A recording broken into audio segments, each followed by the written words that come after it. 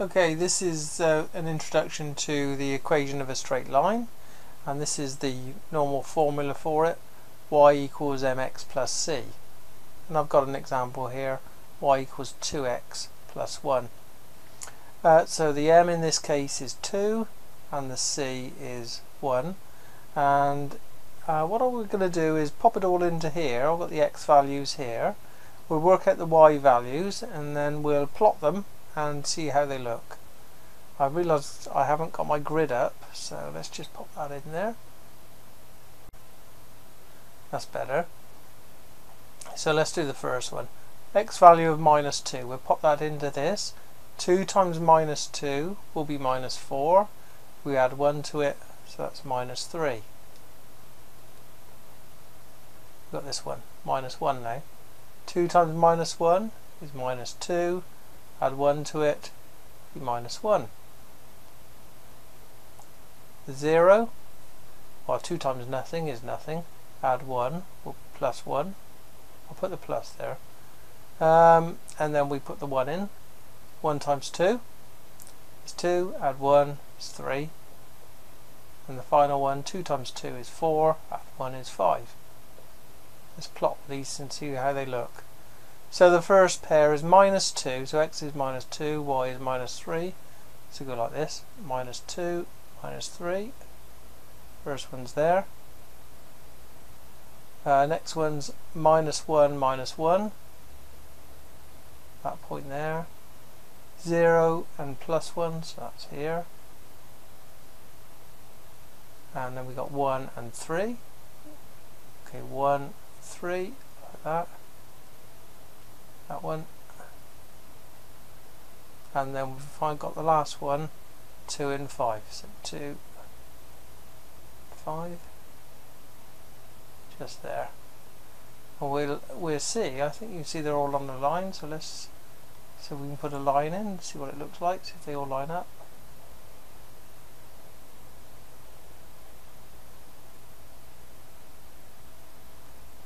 There we are, and that is the line. I think it's always a good idea to label these things. Y equals 2x plus 1. You can see that all the points, as calculated, they fall on this line. And let's see now what the m stands for and what the c stands for. Well, if you look at the c, we said it was plus 1. And we'll look at this y value here. There, that's plus 1 there. And it's when x equals 0. And of course this bit here disappears when x equals 0. So y is always equal to the value of c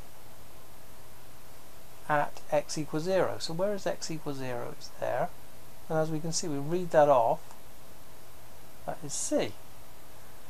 And that is called the intercept.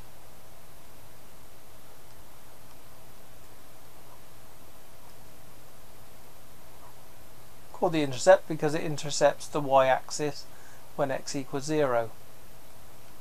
What about this, the m part of it? Well, if we look at this, when we go along 1 on the x, how far do we go up on the y? We've got 1, 2. So that is called the gradient.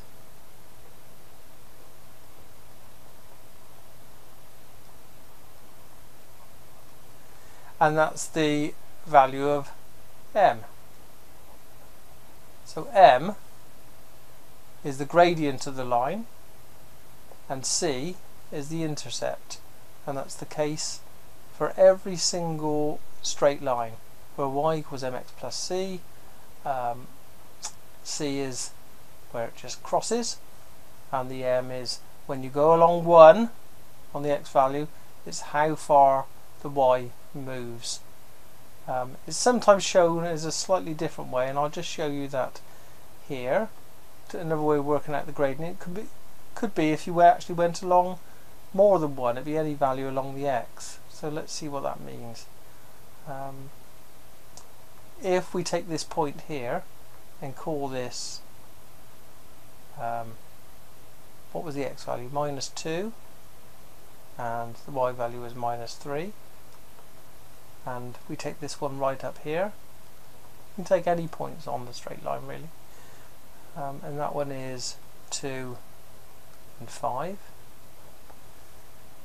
It's sometimes done where you can say the slope, the gradient, m equals y2 minus y1 divided by x2 minus x1. Whereas this one, that's x2, this one's y2, this one's x1, y1. I know it sounds a bit complicated, but we'll see how it all works. So we'll put the y's in. Y2 is 5 minus the y1, which is -3. Put that in a bracket there. And then divided by x2 is 2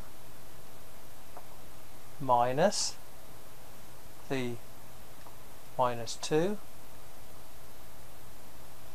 Let's look at these then. That's 5 minus a -3. Well, minus a minus is a plus, so it's 5 plus 3 is 8. And this one, 2 minus -2, that's 2 plus 2. That's 4 on the bottom. So it's 8 on the top divided by 4. 8 divided by 4 is 2. And we're back to our gradient m here. But I think is a better way. This all looks a bit complicated, and sometimes you've got to work it out this way. You've only given 2 points and you've got to work out the gradient. But wherever possible, if you just think, if you move along 1 on the x, it's how far the y moves. Sometimes they go up and sometimes they go down. When the slope's going up like this, called a positive gradient. When a line's coming down like this, it'll be a negative gradient. It's all looking a bit complicated round here, so I think I'll just rub some of that out and we'll have a bit more of a look at it. Okay.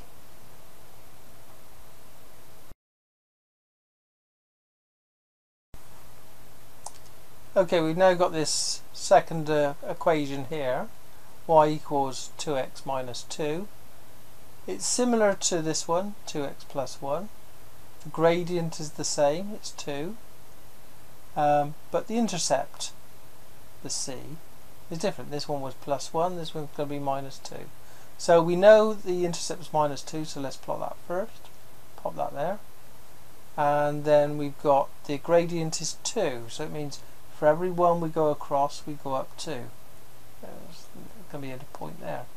We go across 1 again, and up 2. Like that. And of course, coming back this way, we can go back that way.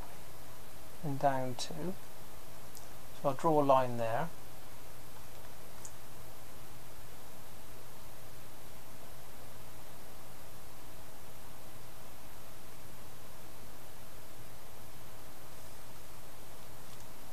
And my usual way is to label it. Y equals 2x minus 2. And the first thing we can see is these two lines are parallel because they have the same gradient, in this case 2. They're going to be parallel lines. So that's one question you might get asked, is draw a parallel line to another line, and all you have to do is change the intercept value to anything really. As long as you keep the gradient the same, is 2, then these lines will be parallel. Or if the gradient was 3, you just make another line with a gradient of 3, or whatever. I'll do one more line and show a perpendicular line to it like this, perpendicular to these two lines. So that's going to be a line like this. Y equals minus a half x, and we'll put it through 1. So we know it's the first point is, I've got to put x there as well, half x plus 1. So when x equals 0, y equals 1, so the intercept's there on the 1, and all we really need is one more couple of points. Let's try putting the value x equals -2 into this. -2 times -1 is going to be +2, so 2 over 2 is 1, add another 1 to it, 2. So when x equals minus 2, y equals 2. And obviously going the same thing over here, just following it across. When we're going across, what we did there, we went across 2 and up 1, across 2, up 1, do a couple here, 2, 1 there, and a 2, 1 there. Just plot that line.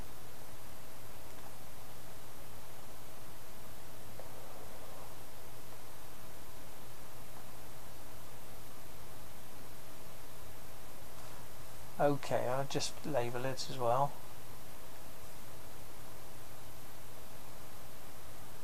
Y equals minus a half x plus 1.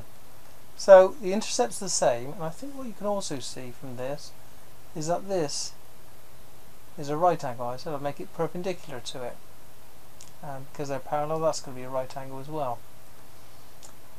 And if you look at this gradient compared to the gradient of the first two lines, the 2 is on the bottom, and the rule for this, a line that's perpendicular to it, the gradient changes from m to minus 1 over m. Yeah? So if you've ever got to put a line which is perpendicular to another line, that's the gradient of it. Yeah? And another problem you might get, you might just get given all sorts of problems to solve with straight lines. You might be given 2 points and you've got to draw a line for those 2 points, or you're given a line and you've got to find whether another line goes through it at a particular point, that sort of thing. So what I'm going to do on the next video is do a few worked examples that appear in GCSE Foundation and higher level. See how it all fits together. But just to recap, the equation of the line is y equals mx plus c. C is always the point of intersection. When x equals 0, it's where it crosses the y-axis.